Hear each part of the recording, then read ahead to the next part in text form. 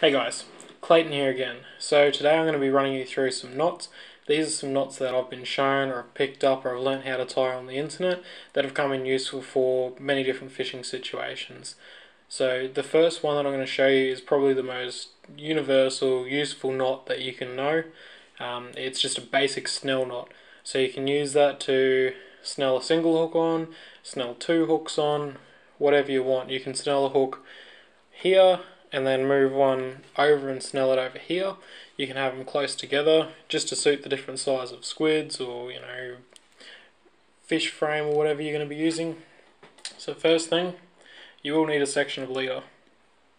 Now you always have to do the bottom hook first, which that's pretty simple anyway. So we'll switch over to the smaller camera.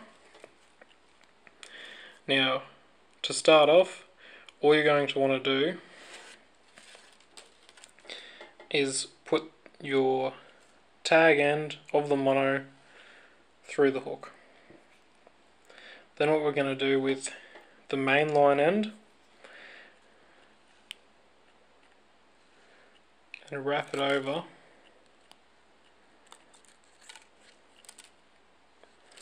as many times as you see fit. So it will stop there. So just pinch it, go along and find the main end of the mono and insert it up through.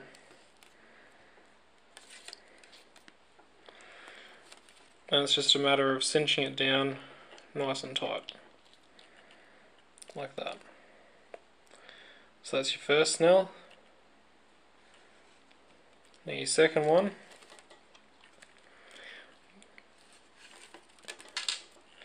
grab your hook, insert it through the back here,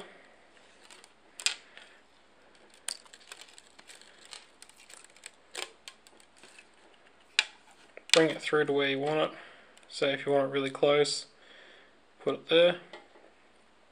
Then it's just a matter of once again bringing that mono around, wrapping it down,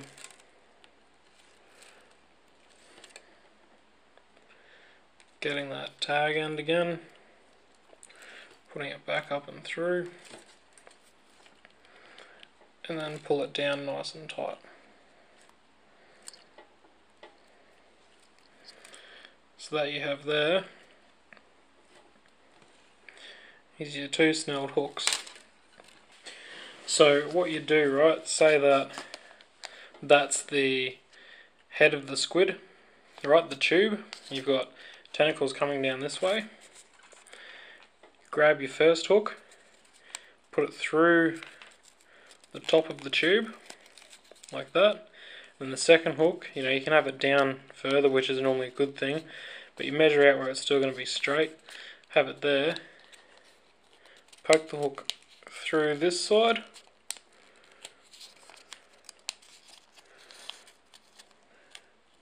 and then back out again.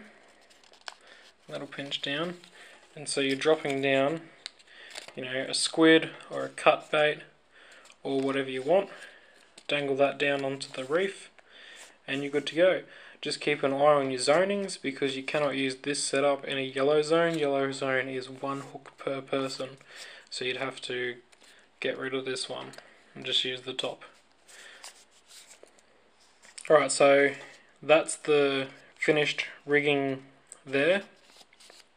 Now you can see it's presented very well on a piece of cut bait or a squid, so it's a really good one to use. So I'm going to be doing a lot more of these knot videos. Get them going, share some knowledge with everybody. It's a good thing to do. Everybody should be helping everybody. And thanks for tuning in. Leave a like if you liked the video. Comment if you've got any feedback or got any recommendations of what I should show, or what people need to sort of learn. And if you do like these videos, make sure you hit that subscribe button. It really does help me out.